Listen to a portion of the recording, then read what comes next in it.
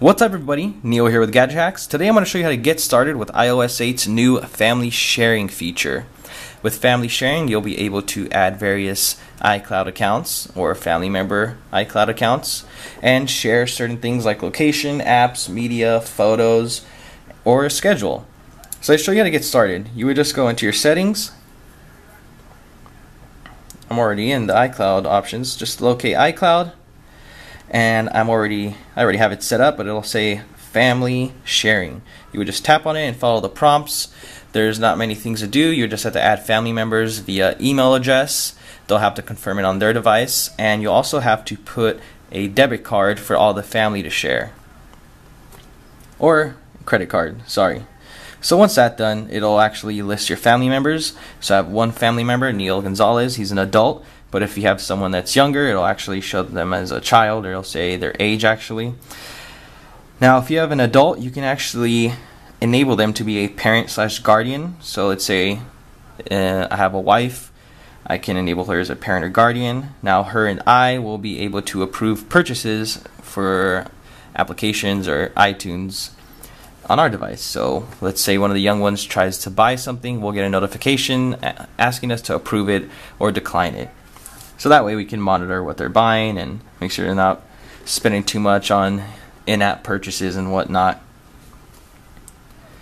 So it's also easy to keep track of your family. Under iCloud, you're going to want to go down to Share My Location, pick a family member, and just hit Share My Location. I've already shared it, so I could just hit Stop if I want to. But I'm sharing my location, so with this enabled, I can go into Messages, go into the conversation with that member. Let's say you're in a group chat. Go to Details, and the family members will show up on the map.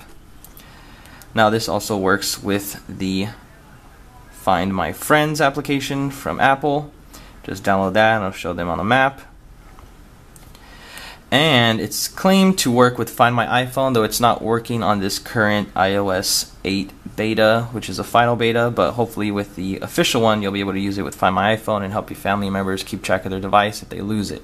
Along with sharing location, you can also share apps that other family members have purchased. Just go to Updates, Purchased, and then you'll see Family Purchases. Just click on the member, and you can download anything they have, even if it's paid, because Goblin Sword was paid by Neil, and I downloaded it and installed it free of charge. Now, along with apps, you can also go into iTunes, and you can grab some songs that family members have installed. So you just go to More, Purchased, and then just pick a family member, Neil, and then you just pick music, movies, TV shows, and you can do the same thing. Just install it, or download it, sorry. So I would go to music and say Neil's got an album I want. Oh, he's got the U2 album.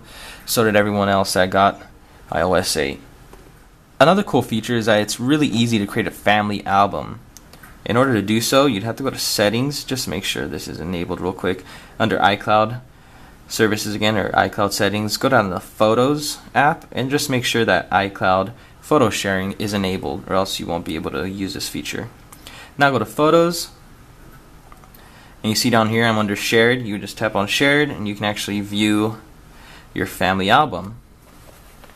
So you could just tap on it and view you can view all the pictures that your family members have added to it, and you can also add your own. It's a cool way to see what one another are up to. Let's say you have someone that's traveling abroad, they're uploading pictures, you can easily view them, or you're having a family outing, you just all add some photos, create a cool album together.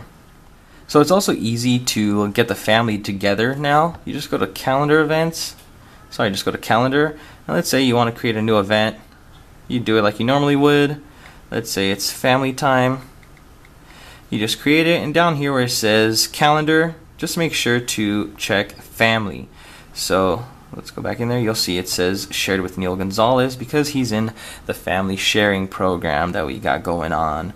So if I check that and I create the event, all the members of the family will get a notification for the event and have it added to their calendar, making it real easy to let everybody know and give them a heads up.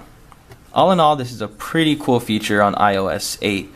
You will have to convince any Android users in the family to jump on iPhone in order to actually enjoy this, because everyone that uses this will need an iPhone. Also, the features are pretty convenient, like creating an album, keeping track of one another is easy, especially if you're on a family vacation or something like that. And I mean, your iTunes library expands and you get free apps. I mean, why not? So definitely give it a try. Check out the full guide on gadgethacks.com. Don't forget to like, comment, and subscribe for some more awesome gadget hack videos. Thanks, guys.